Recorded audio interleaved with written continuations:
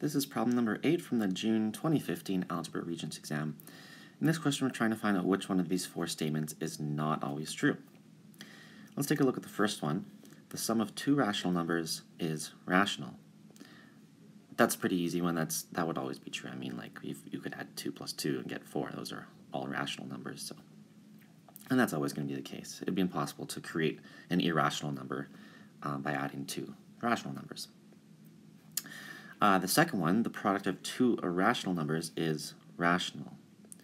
Now, I can tell right away there's an issue with that. I mean, you could multiply some irrational numbers, like root 2 times root 2, and that would get you a rational number, but there's a lot of quick examples of where you could multiply two irrational numbers together and still have an irrational number.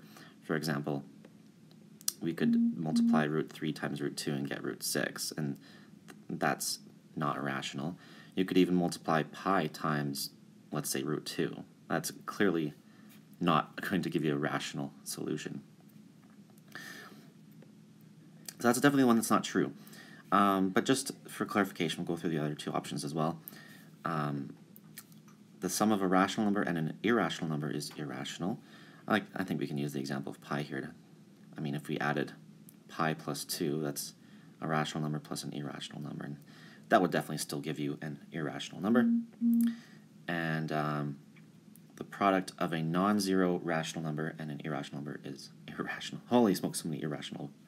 Okay, so similar to above, if we multiplied pi times 2 or 2 pi, that is irrational. So that shows that that could be true as well.